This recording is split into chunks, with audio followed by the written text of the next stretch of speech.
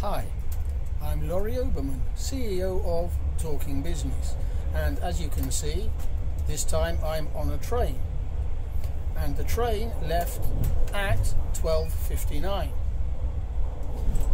And that leads me to today's tip, because a lot of people have problems with prepositions: in, on, at, or nothing. So let me explain briefly. As I mentioned, the train left at 12:59. With time, we say at. The office opens at 8, the office closes at 5.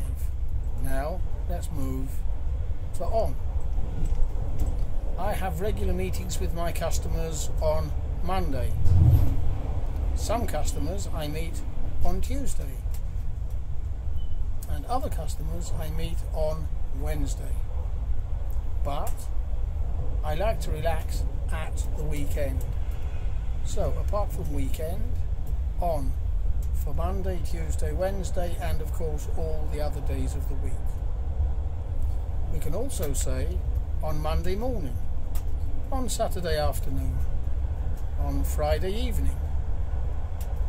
But be careful, when you just use morning, afternoon or evening, then we say in. I like to have a good strong coffee in the morning to wake me up.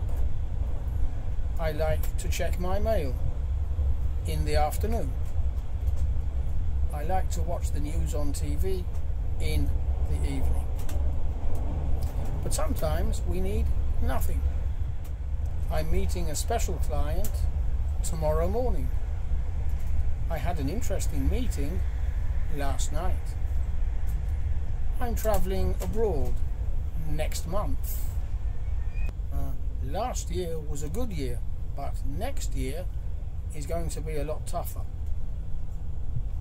and so on. So at for time, in for in the morning, the afternoon, the evening, on for a weekday, and nothing for tomorrow, last week, last month, next year. Don't forget to press the subscribe button, and I'll be back with another top tip very soon. Goodbye for now.